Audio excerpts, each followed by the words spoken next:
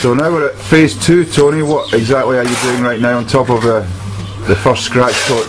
We're laying on a waterproof coat for the surface now, which will be levelled out, floated up with a plastic float, and then sponged off with a sponge, and then finish like you'll see on the gable end in a minute.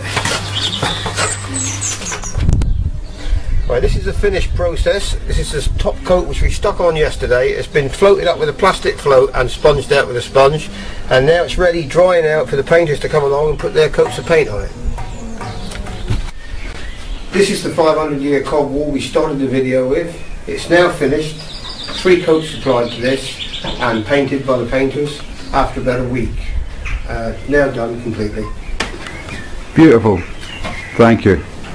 Thank you for visiting devonplasterers.com. I hope you enjoyed our video. For any more information and inquiries, please feel free to ring the number down below or leave a message on our contact form and we'll get straight back to you.